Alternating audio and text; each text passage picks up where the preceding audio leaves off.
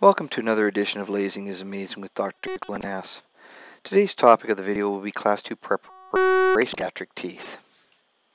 As you can see from the preoperative photograph, there are interproximal lesions on the upper left primary first molar, DO, and upper left primary second molar, MO. These are treated without any local anesthetic utilizing the IPlus laser. Initial settings were low to try and prevent any discomfort for the child, because then sometimes on a 7-year-old it can be difficult to complete the procedure without anesthetic. So the settings were 1.5 watts, 15 hertz, 10 hertz, H mode, with copious amounts of water and air. Initially we're outlining the area where we feel we're going to create our preparation. We're using an MZ5 tip, about 9 millimeters long, and using the laser energy to open up the box. Our hand movements should be slow, small circular movements with plunging action to remove the deeper portions of decay.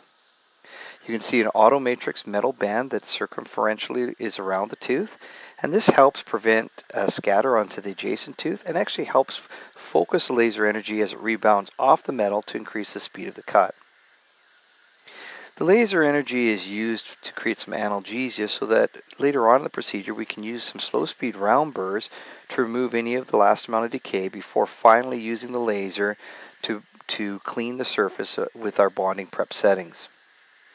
You can see again here as we open up the distal on this first primary molar that we're using caution at the gingival area to prevent bleeding, which can interfere with our bonding process. So again, magnification is crucial here to allow yourself to see ideally where you're prepping and to prevent yourself from cutting too deep interproximally and creating some bleeding. After the preparations are opened up, slow speed round burr is used, and then the bond prep settings are used to create a nice clean environment for bonding. You can see the final restorations in place here, composite resins that were used and done completely without any form of local anesthetic, much to the child and the parents' wishes. Thanks again for watching, and keep lasing. It's amazing.